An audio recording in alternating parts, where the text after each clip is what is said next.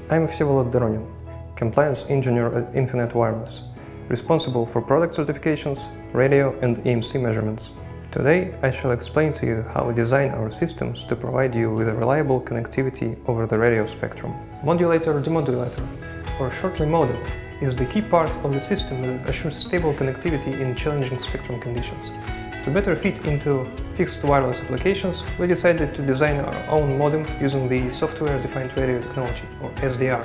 Basically, modem takes Ethernet packets, turns them into bitstream, encodes, modulates, and up-converts the signal. But our in-house designed modem does more than that. As I shall now explain to you, our modem supports a number of algorithms crucial to make your connection truly reliable. Radio spectrum, especially its unlicensed bands, is a shared resource. Thus, interference mitigation and avoidance techniques are vital to deliver your data from A to B without losing it. Our proprietary technology, called Instant Dynamic Frequency Selection, or Instant DFS, helps to avoid interference. Upon the boot up, Instant DFS briefly scans through all available frequencies in order to select the least congested one for the operation. But it doesn't stop at that. Instant DFS continuously monitors all other channels during specially allocated time slots. So if the current channel gets congested or another channel becomes less interfered, the link can instantly and seamlessly move to a better channel. In Quanta 5, even specific link directions, uplink and downlink, can separately be moved to more advantageous frequencies, thus refining signal-to-noise ratio even more. Instant DFS is also capable of detecting radar signals and avoiding them. In some cases, mere avoidance isn't just enough, and we also need to mitigate interference.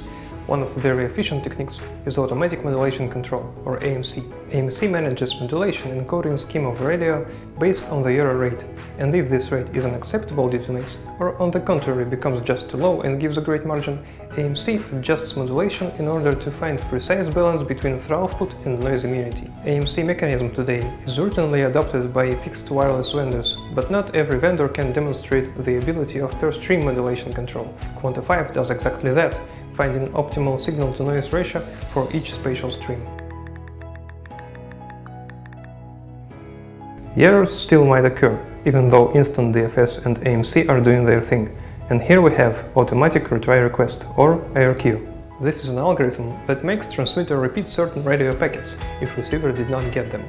All these retransmissions occur directly within the link, partially relieving the higher-level protocols from necessity to request retries from across the entire network, and thus saving us from additional jitter.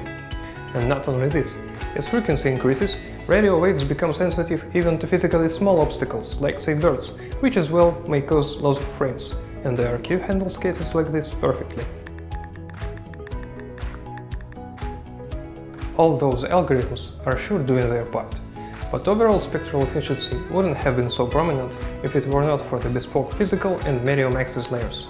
The possibility of designing such is another luxury of a proprietary modem.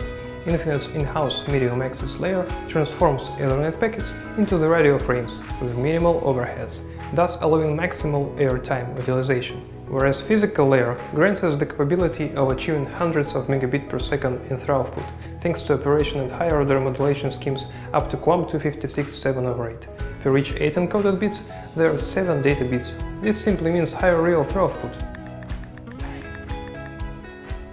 Some of our base stations have beamforming antennas instead of fixed sectorial ones. What's curious about that beamforming antenna is that it is comprised of an array of radiators, all fed by the same signal, and by managing individual signal delays into each one of these, we can steer the main beam of directivity pattern wherever we want. This type of antenna solves two tasks simultaneously.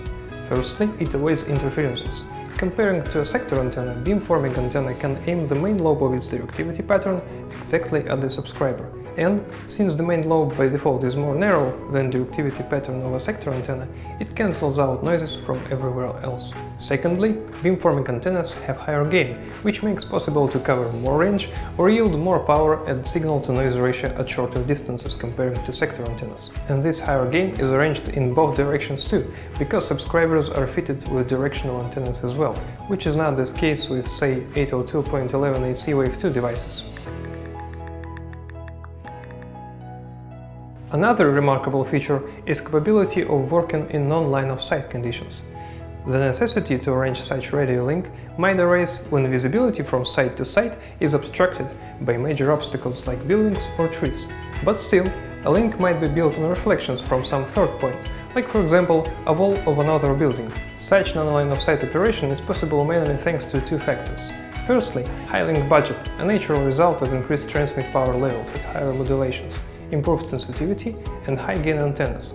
Secondly, sensitivity doesn't integrate from multipath propagation, that's due to symbol guard intervals that prevent inter-symbol interference.